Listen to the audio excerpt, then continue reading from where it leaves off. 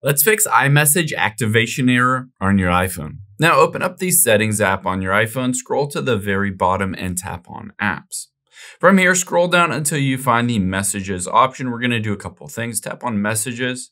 The first one, of course, is toggle iMessage off. Wait a few seconds and toggle it back on, and you'll see waiting for activation, and it should reactivate. If it doesn't automatically reactivate, tap on the Send and Receive and try to select an email address in addition to a phone number. I would also recommend going all the way out of here. Let's go back to the beginning of your settings.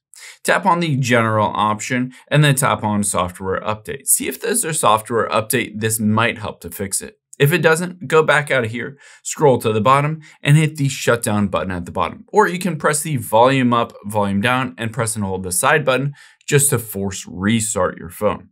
If those don't fix it, let's swipe down from the top right, toggle airplane mode on for a few seconds to disconnect from Wi-Fi and cell data, and then toggle it back off for a few seconds.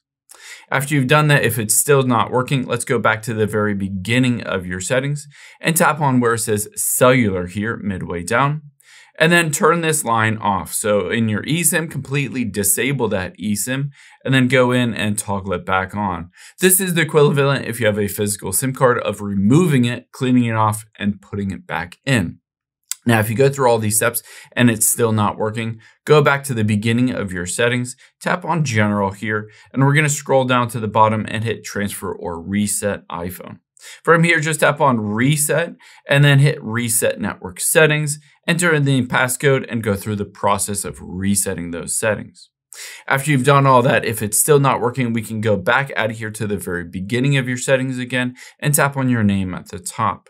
From here, you want to make sure that you're signed into your account. Specifically, if it says your email address at the very top, that is a great thing. You want to be signed in so that you'll be able to send and receive iMessages. If all of this doesn't work, you might need to contact your carrier or AT&T, Verizon, Sprint, T-Mobile, whatever you have.